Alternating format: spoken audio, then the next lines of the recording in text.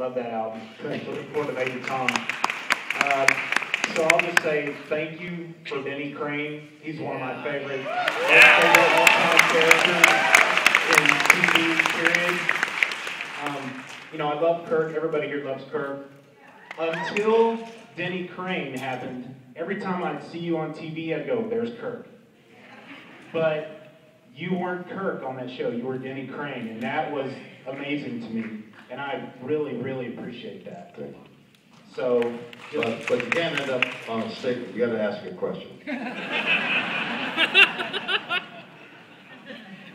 How about them Rangers?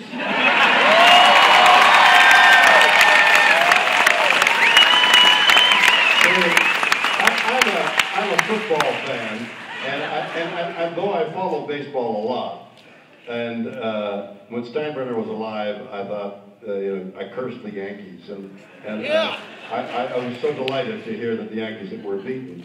But Steinbrenner is dead, so he can't appreciate the fact that he got beaten. I know I'm in the country here, but I'm going to tell you, I'm from Los Angeles. My wife is from Indianapolis, so I'm rooting for the Colts. But the Cowboys, man, the Cowboys.